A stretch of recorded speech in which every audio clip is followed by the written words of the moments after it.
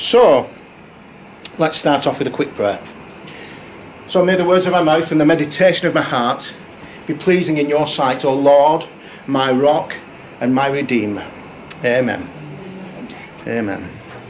So, I did give this a title, and I don't know what's happening to this, why it's doing this. So just bear with me a second.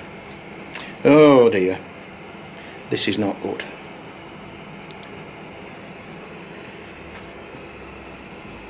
Just bear with me, I'm sorry about this.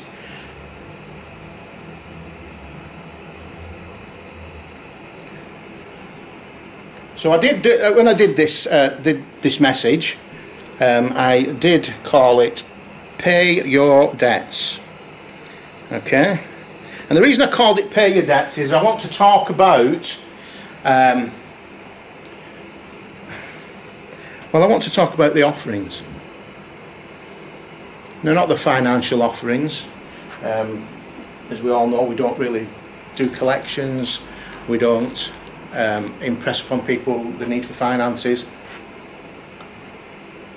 But I'm talking about that bit of the Bible that says in the Old Testament, these are the offerings that are due. If you've sinned, then there's a price to pay. Okay? In Romans it tells us quite clearly the wages of sin is death, but the gift of God is eternal life in Christ Jesus our Lord, and that you have to pay a price. So I'm going to describe very briefly what the offerings are in the Old Testament, and then I'm going to compare them to what God expects of us now. So, the first offerings we come to in the Old Testament are the burnt offering. Okay? It's a voluntary act of worship. It's not an essential part. So you don't have to do this if you don't want. It's voluntary.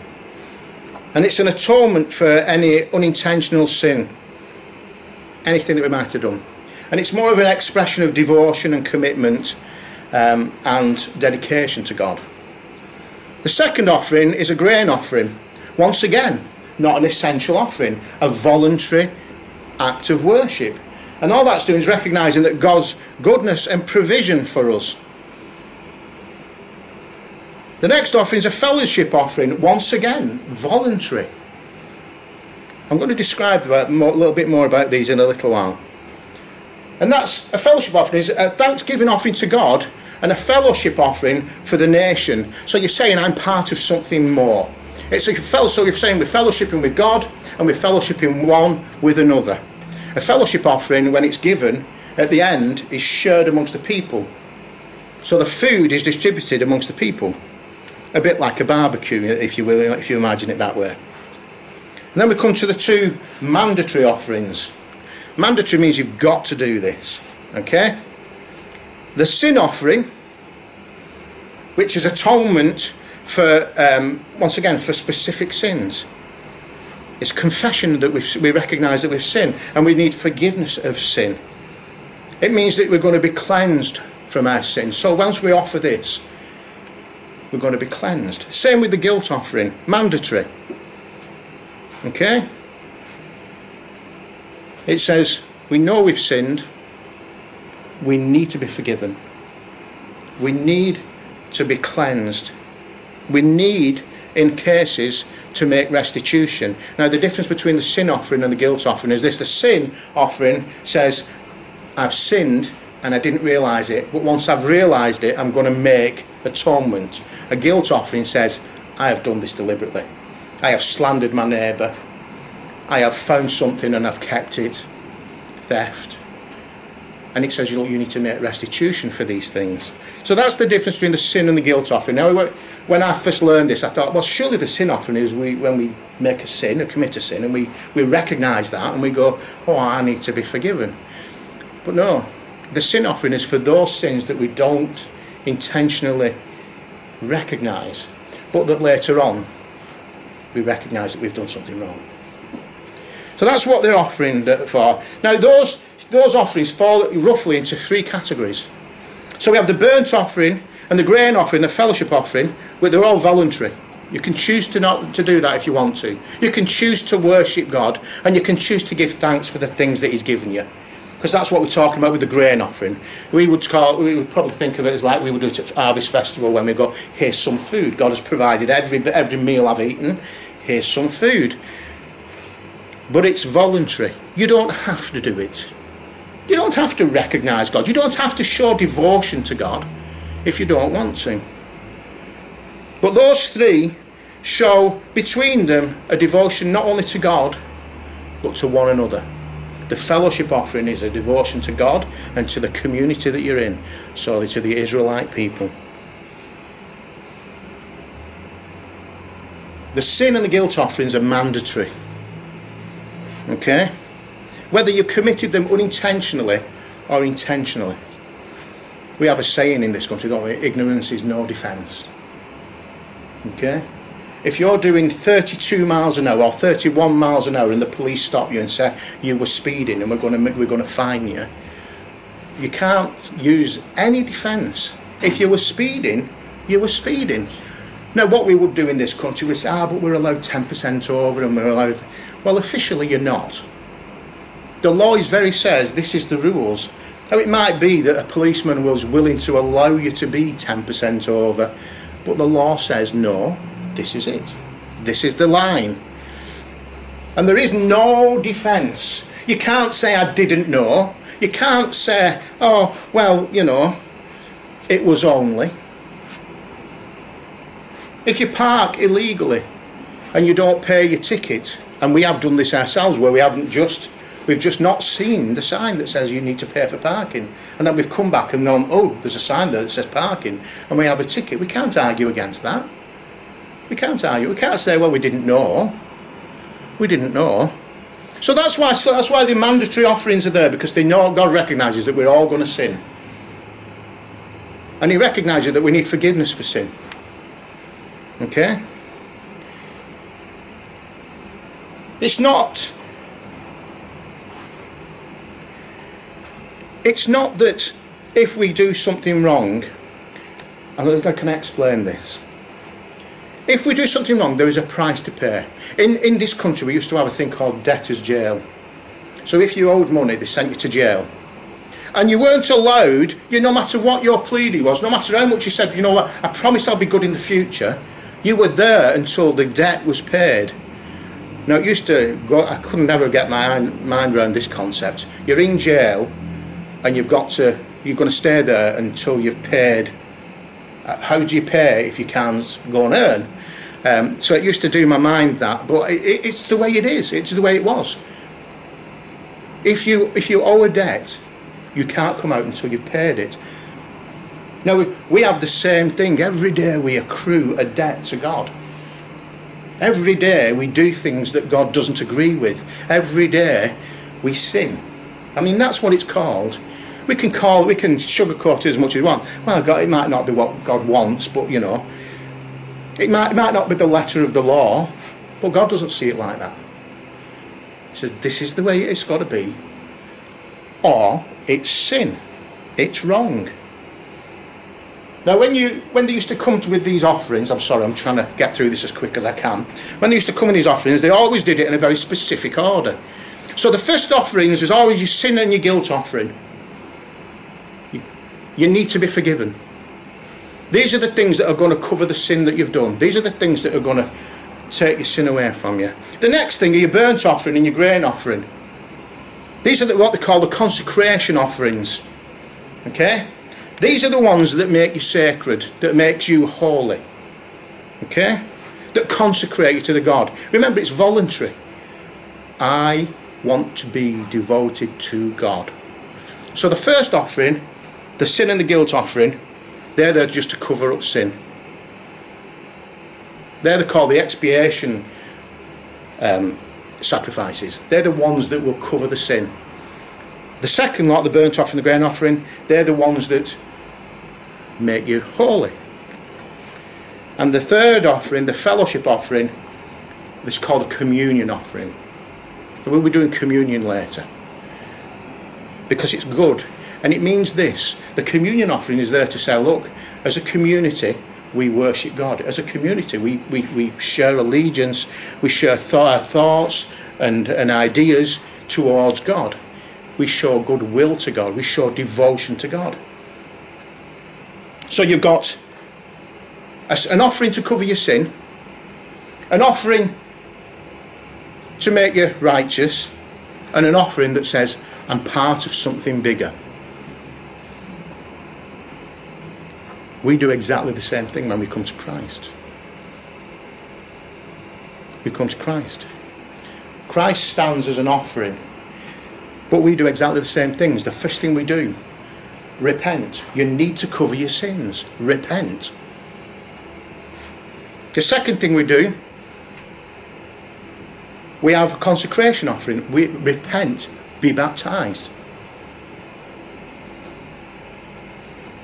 And then the third things, share your emotions and your thoughts, repent, be baptized, be filled with the Holy Spirit. God knows what he's doing. Right from the very beginning, he's saying, look, you need to be forgiven.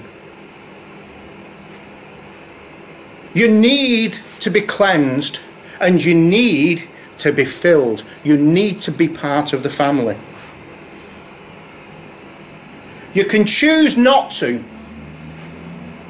And I know that there are many Christians that choose to just want to be forgiven the sins. I know there are many Christians that say, well, once I've done through the sinner's prayer, once I've repented, that's all I need to do. But no. Every day we need to be justified. Every day we need to come to God and say, look, I know I've done something wrong somewhere. Forgive me for that, because I need you to make me holy in your sight. And every day we need to say, fill me with your Holy Spirit, because what dwells in me, I want what dwells in your people. I want to know you.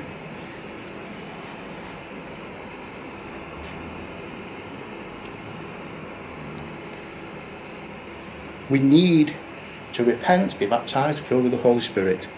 In 2 Corinthians it says this, now it's God who makes both us and you stand firm in Christ. He anointed us, set his seal of ownership on us, and put his Spirit in our hearts as a deposit guaranteeing what is to come.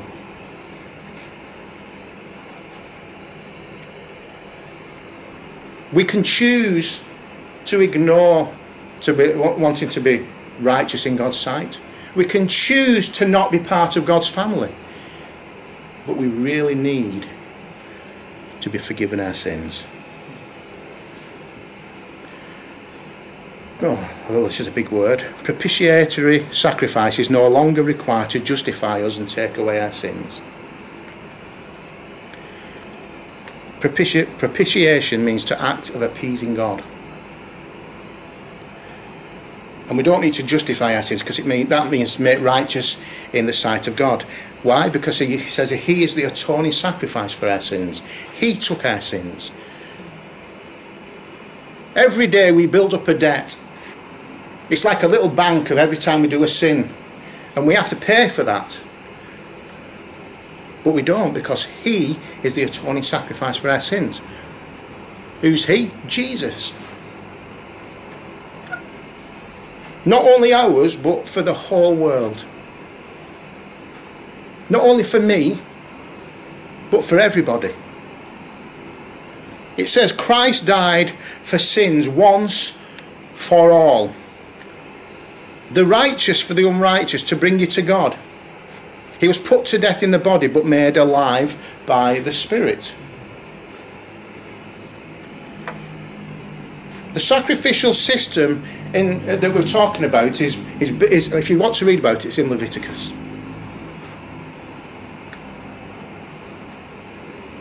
And it was still actually going on when this letter, when they're talking about it. The sacrificial system was going for 70 years after Jesus. It actually finished in AD 70. And when 1 Peter was written, he's telling you, look, that system doesn't need to be. These people were alive. They were seeing this system played out every single day. 40 odd sacrifices every single day. I read a thing and it said a vast part of the Israelite economy was based on sacrifice. Sin is a debt which has to be paid, and it does cost.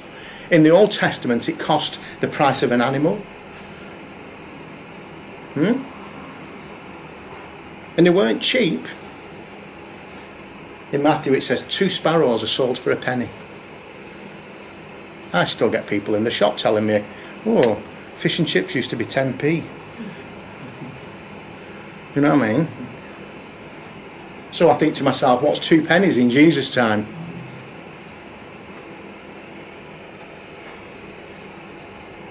It's extensive, it's a big cost. So when people are going to get the sins forgiven, they know that it's costing them.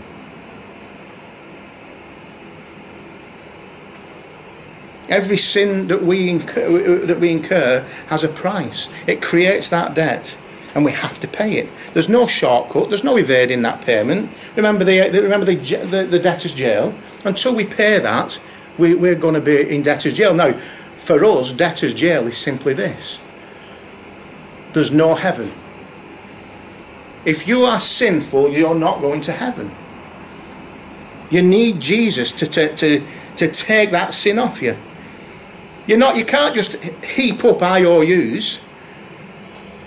It says in Leviticus, if a person sins and does what is forbidden in any of the law's commands, even though he does not know it, he is guilty and will be held responsible.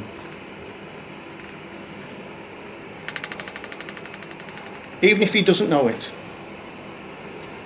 In any of the law's commands. I'm not asking you to go to Leviticus and read all the little nuances about what they consider to be sinful and not sinful, about the things that have to be paid for. But I am saying this. Let's just take the 10 Commandments and go, let's run with them. And if you break one of them, whether you know it or not, you are guilty. And there's different payments for different people. God is such a gracious God. He understands, look, there's people with plenty money, they can buy a bull. And there's people with not much money, they can only buy a lamb. And there's people with less money, they can only buy a dove. And there's people with less money still, and they can only buy flour. And yet when Jesus said it comes to pay the price, no matter how much money you've got in the bank, there is no greater. Nothing is worth more than the Son of God. And he sacrificed his life for us. And then the question is, how do we serve him now? Do we recognise that we have a debt to pay? Well, here's how we do it. We are no longer in that sacrificial system where we pay a penny and take a sparrow. In Romans it says, do not conform any longer to the pattern of this world, but be transformed by the renewing of your mind. That's what the sacrifice is required. The old must die so that the new can rise. Are we prepared to sacrifice out of ourselves? Are we prepared to offer those sacrifices that are voluntary? Those sacrifices that say, I want to be cleansed. Lord, cleanse me. Forgive my sins, now cleanse me. Make me pure in your sight. Help me be part of your kingdom. Help me go and spread the word. Hebrews says, let us continually offer to God a sacrifice of praise. How? The fruit of lips that confess his name. Simple.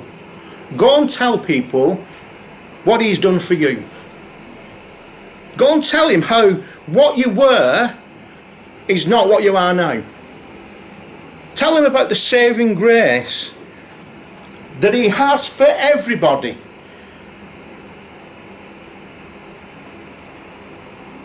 If he saved me, he'll save you. It's as simple as that.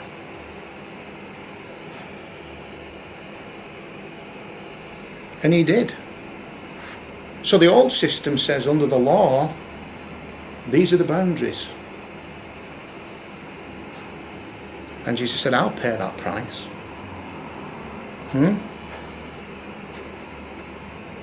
By one sacrifice is made perfect those who are being made holy. He did that so that we can be free. Remember, if a person sins and does what's forbidden in any of the Lord's commands, even though he does not know it, he's guilty and he will be held responsible, and he won't be released from that until he's paid the price. Can you pay the price? I can't afford to pay for the least of my sins. Not the very least of them. I could not pay a price big enough. So we need to be sure that we obey God's rules, his commands. We need to remember what was freely offered. This is the covenant I'll make with them. That's what he says. That's what Paul says. This is the covenant I make with them. After that time, says the Lord, I will put my law in their hearts, and I will write them on their minds. But how many people won't fellowship one with another? In the Old Testament, it was a fellowship offering that said, I am part of something. And yet I see so many people that say, I just sit at home now. I don't need to go to church. I don't need to fellowship. I don't need to be of one mind with these people. I don't need to discuss and know what their thoughts are, because I have my own. You're not of one mind and one thought. Otherwise, you'd be fellowshipping.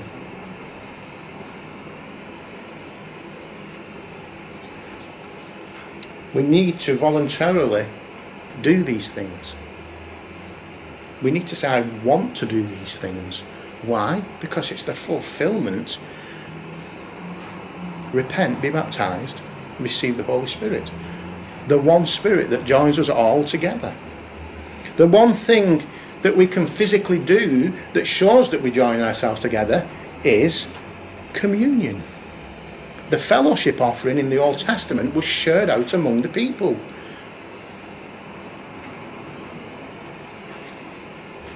Or we can just face judgment. So if we don't do things voluntarily, then the things that we have to do, the mandatory things, will only get us so far. When you say, I've got my sins forgiven, what then shall we say? Shall we carry on sinning? I know plenty of Christians that's their mantra. Well, I've been forgiven, so now I can just go and do the same. But I don't want that. I want to see everybody come to Christ. Why? Because he's the sacrifice. He's the thing that sets everybody free. In Christ, all three types of sacrifice are met if we accept Christ. We don't have to sacrifice animals. Why? But we do have to sacrifice of ourselves. Because if we don't sacrifice of ourselves and make the old die, here's what's going to happen. We won't be well. We won't be well. We don't need needless sacrifices, but we do need to sacrifice of ourselves. Why? Because if we don't, we will sacrifice something far greater. We will sacrifice relationships with those around us.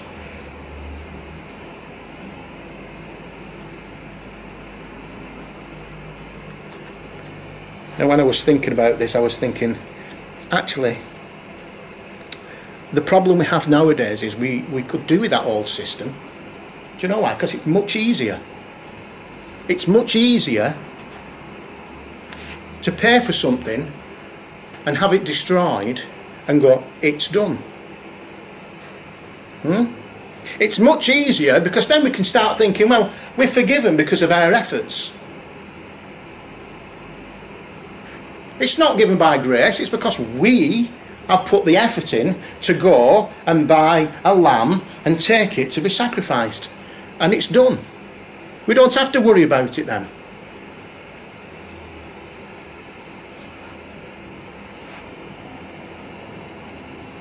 All we have to worry about is, where do I get one?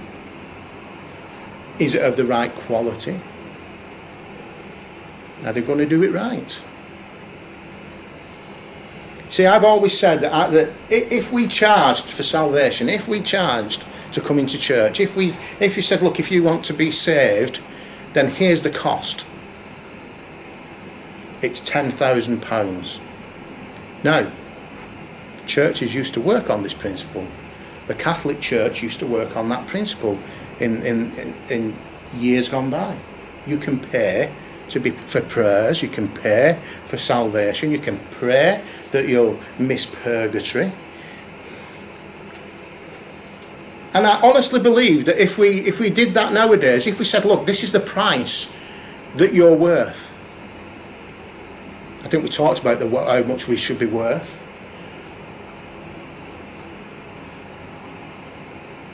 If we could pay the price, if we could say, it was a sliding scale and say, well, how old are you? Oh, you're 20, so you've got 50 good years in you, so this is what you have to pay.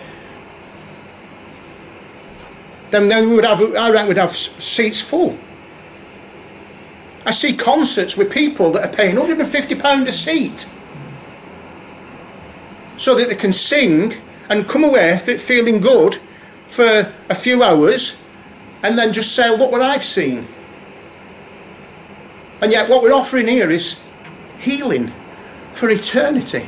It's an eternal reward, and people, it's offered freely, so they're not valuing that. You see, there's no value in free. Let me think of an example.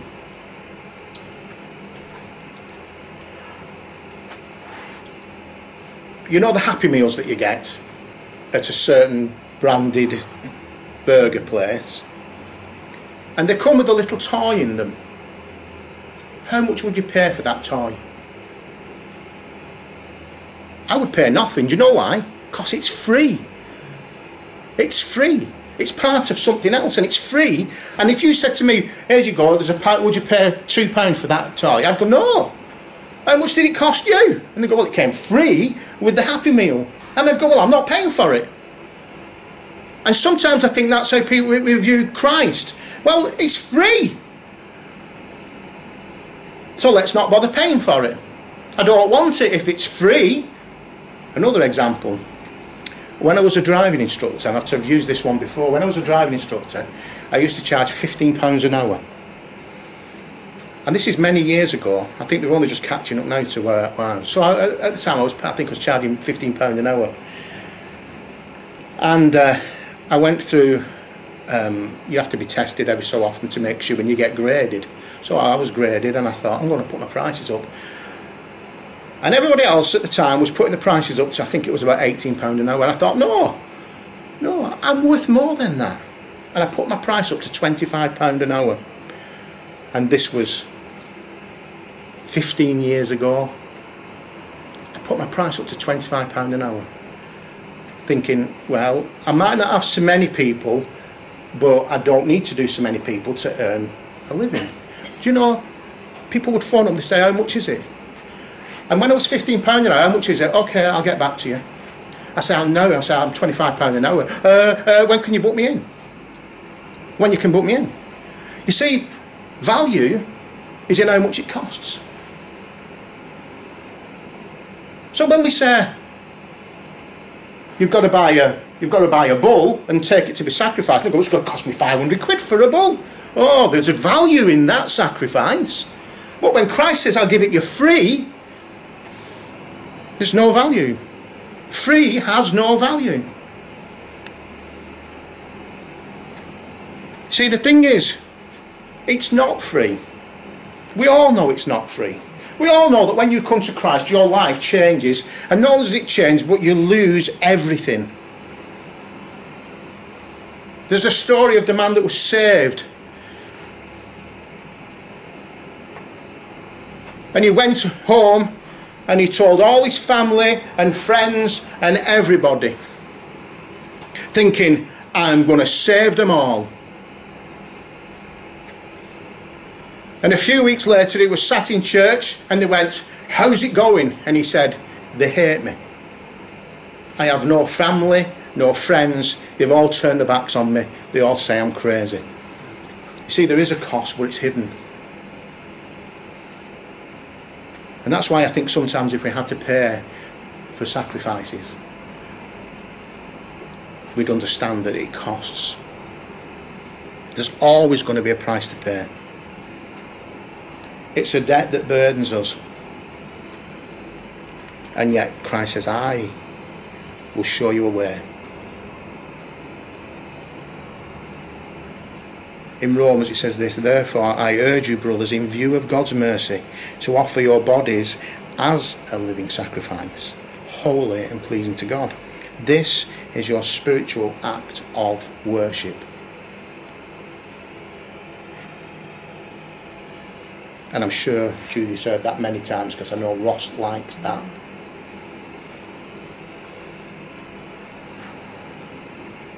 You are making a sacrifice. Jesus says, I will offer myself as a sacrifice so that you will both be forgiven your sins. You will be made righteous in God's sight. And I will seal that with a promise, and the Holy Spirit will dwell in you, and you will be part of my family. But because part of those sacrifices are voluntary, we have to accept that. We have to accept that we're forgiven. We have to accept that Jesus is the sacrifice that says you are made righteous in God's sight. You have to accept that he says, I will make you part of my family. And you can turn your back on them. All of those. But one day you're going to face judgment, and the question's going to be asked, have you made the sacrifice to pay your debts? Now hopefully we're going to say, no, I couldn't afford it. But Jesus has paid for me. Jesus is my Redeemer. He's given me something inside, something akin to when you go with your coupon and you say, I've got this, I want to redeem my packet of biscuits or my washing up liquid or whatever it is they're offering. And you say, I've got the Holy Spirit in me. We serve a God who gives much more than he receives.